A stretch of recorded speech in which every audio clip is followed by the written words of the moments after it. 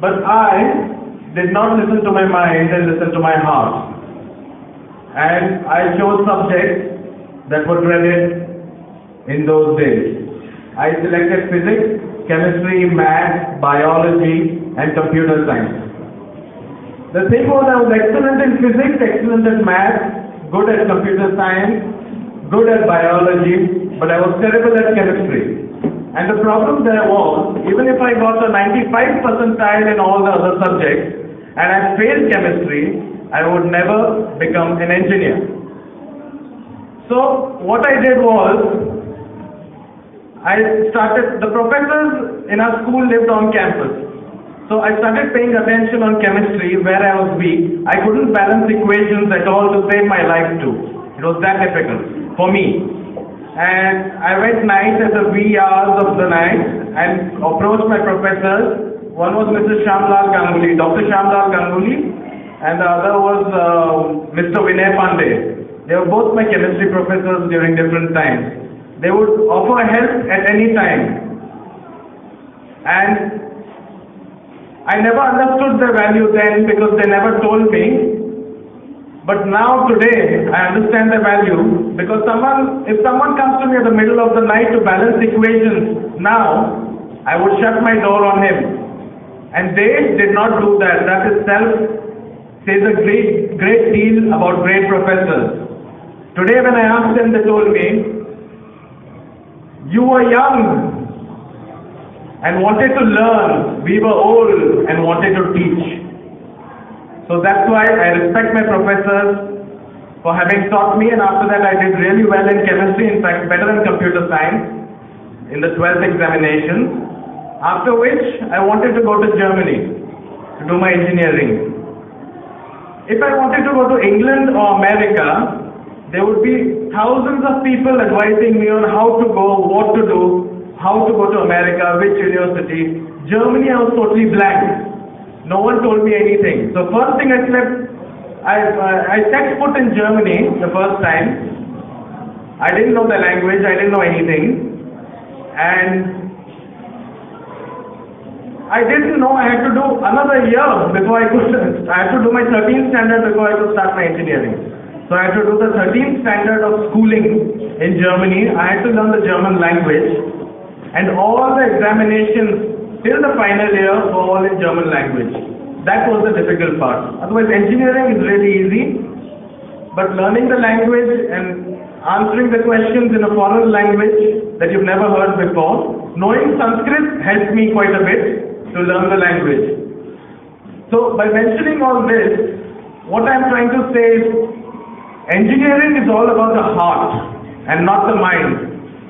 Only if your heart wants you to do engineering, then go ahead. Otherwise, you will not enjoy it. And if you do not enjoy a subject, you will never experience the fulfillment that you ought to. Sir Sri Visvesvaraya Ji was a great engineer, and he still lives on through all of you and will continue to live on as long as students like you continue to be engineers in the future. He was not only the pride of Karnataka or a state, but he was the pride of the nation and the world. The world was proud to have an engineer such as him.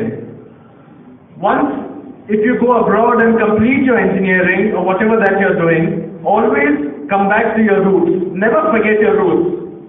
Because only after having served abroad that you return to India, that you really know the value of the Indian soil, and that's when you can achieve that point. Well, let me phrase this in a term that physicians would. You'd achieve the point of a Carnot cycle in your life. You all must be knowing what a Carnot cycle is. Does anyone know what a Carnot cycle is? Physics, simple physics. It's basically the most ideal cycle that the laws of physics allow. That's a Carnot cycle.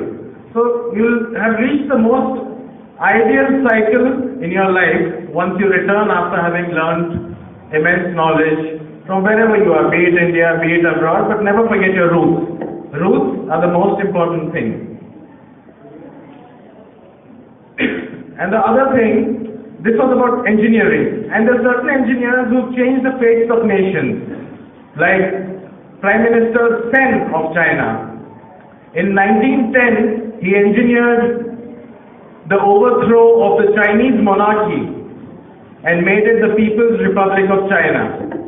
He convinced a bunch of European bankers that if they were to finance the Queen of China was very corrupt and so were her courtiers in that time, before 1910. He convinced them that if you give millions of euros and pounds, millions of pounds to the Chinese monarchy, they will make trains and buses and infrastructure that you Europeans will earn money out of, but they will also make weapons of mass destruction with which they will attack you all later on. That convinced the bankers, and then the bankers asked Prime Minister Sen, what is your plan of action, sir? And Prime Minister Sen said, let a man who has 100 acres have his 99 acres divided between 99 men and only 1 acre for him. And that's how the communist rule started in China. Well, now it's the People's Republic of China. And the Queen's monarchy was thrown away. He then paid the Queen a huge sum of gold. And the Europeans asked him, why are you doing that?